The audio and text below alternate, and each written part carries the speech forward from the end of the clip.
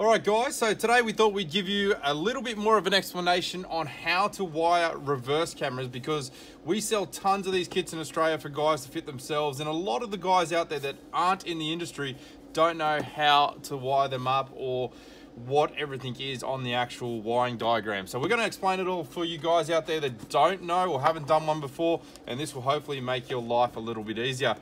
We're using these are the SoundSkins Vision reverse cameras. They have a couple of different styles. We actually design and manufacture these ones. Now, it comes nicely packaged in this small little tube now, which is very, very convenient for shipping. And this is how the cameras actually come. And a lot of the cameras on the market will be the same as this, but this is specifically targeted for the cameras we supply, but the wiring for any vehicle is definitely going to be the same. So, this is your main camera section. Obviously, you can see that by the camera itself has an adjustable bracket, and they have stainless steel screws on them and a metal housing. So these are completely waterproof and dustproof rated, and they are very, very good for the Australian conditions or any conditions around the world. They're very durable. It's actual metal housing with powder coated. So this is the back portion of the camera. So now this is the section that's actually going to mount at the back of your vehicle. Now, we have a couple of different options with this. So with this camera, this is unique to our cameras here. You do have these 3 loops at the back section. So this section here is about 1 meter long before it plugs into the extension cable. But I'm going to talk about this quickly first. So these loops here actually have the ability to change things on the camera. Now, they're going to come with instructions in the box, which will look like this, and they'll actually say up in the top left hand side here what they actually do. So the green wire here will turn guidelines on and off because it has guidelines built into the camera. The white loop will actually flip the image vertically, and the purple will flip it horizontally. Now, these are very, very important, and we're going to demonstrate these later on for you, because if you're mounting this on a vehicle at the rear of the car, you might want to mount it this way. And if the image is projected onto the screen incorrectly, you could just cut the purple loop and that will flip it.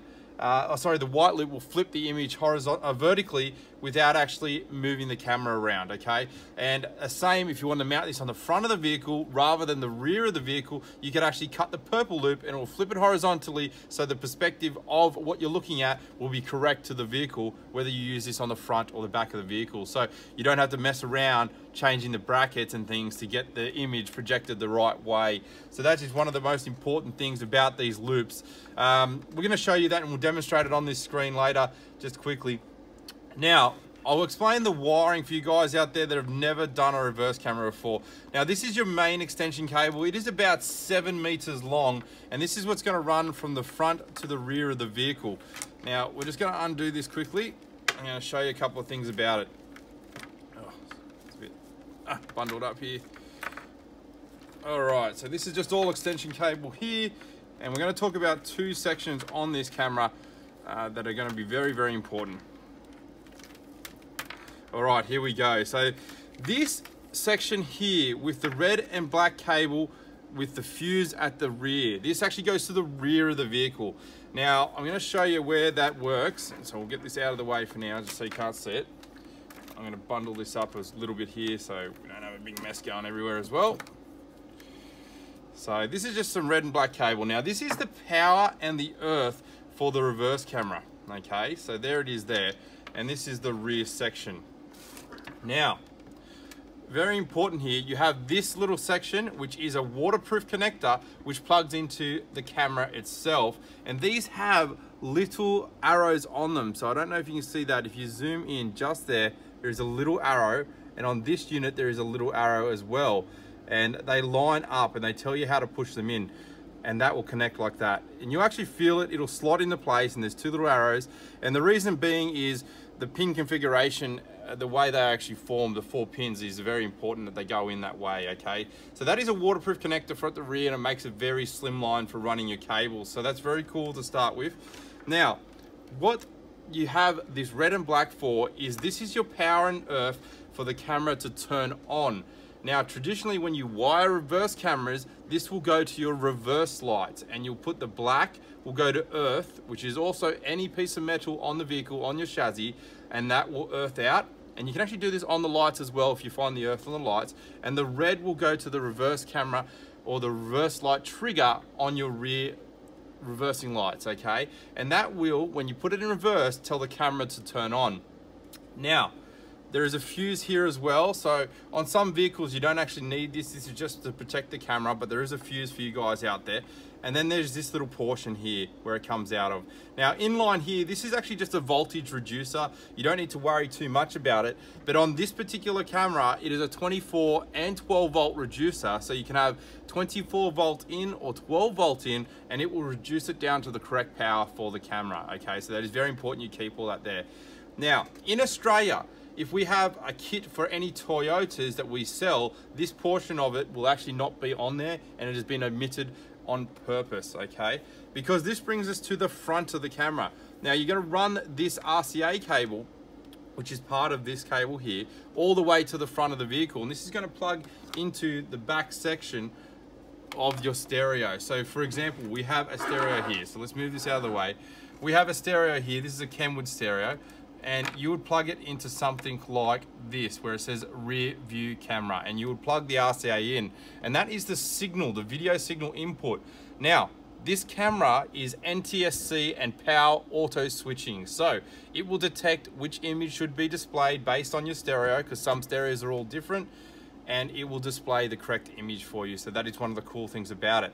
Now, you'll notice this red wire up at your RCA section, or up the front of your vehicle. That is actually just an extension of the red from the rear. Now, how this is important, or why this is important, is this is a trigger to tell your screen to flick over. So if you picked up your reverse lights at the rear with this power, that power will run through all the way to the front of the stereo, and then off the stereo, you've got the wiring for the reverse camera, and that needs to wire together. So on the Kenwoods, it's purple and white, and you would wire that together like that, and that will get the reverse light trigger from the rear of your vehicle to tell the screen to flick over automatically in reverse, okay? Now, I'm gonna go a little bit further into this explanation quickly. If you have a vehicle like a Toyota Hilux or any other vehicle where the reverse trigger is up the front of the vehicle of your fuse box or behind the stereo, you could technically wire the rear view camera into your stereo, this red wire, hook it with your purple wire, or your reverse trigger wire off the stereo, and those two together, you would hook to the reverse light trigger that is behind your stereo. Now that will feed all the way back to the camera, and that will power the camera on, and you don't need to do this rear section, okay? It will actually earth out on good quality stereos through the shielding of the RCA here. So if you have this plugged in, that outer shielding will be earthed. So that will earth the camera, and that will power the camera if you hook it to a reverse light trigger behind the stereo, okay? Now I'm gonna give you a quick example of all this, and we'll quickly show. So let's take this as a screen and pretend the screen here is our stereo. We're gonna plug the signal in, we've got our camera plugged in, and we're gonna take this power and earth, and we're gonna pretend these are our reverse lights, okay? All right, let's just plug this in quickly. Now, these cameras, well, this is a power and earth just over here. So we're running it constantly just to be able to show you. But pretend this was your reverse lights and you're hooking it up to earth and the reverse light, and this will power up your camera. So there we go. That is the camera actually working. So you can see it there. Now this image looks a little bit grainy because it is so big, okay? It's a high resolution camera, so you can actually see that there. Now this is a 720 by 480p on this camera. So it will be good for most HD screens out there, and it'll give a really clear picture on any of your 7-inch and your 6-inch stereo screens. So that's not going to be an issue. It has really good night vision as well. Now, I'll quickly show you how these loops work. So you can actually see the guidelines here are built into the camera. Now that's for vehicles that want to use a factory screen that don't have the guidelines. A lot of units like these Kenwoods out there will have guidelines optional that you can turn on and off in the stereo. But for you guys that are adding this camera to a factory stereo, these will give you the guidelines. Now you can actually cut these loops and it will remove the guidelines.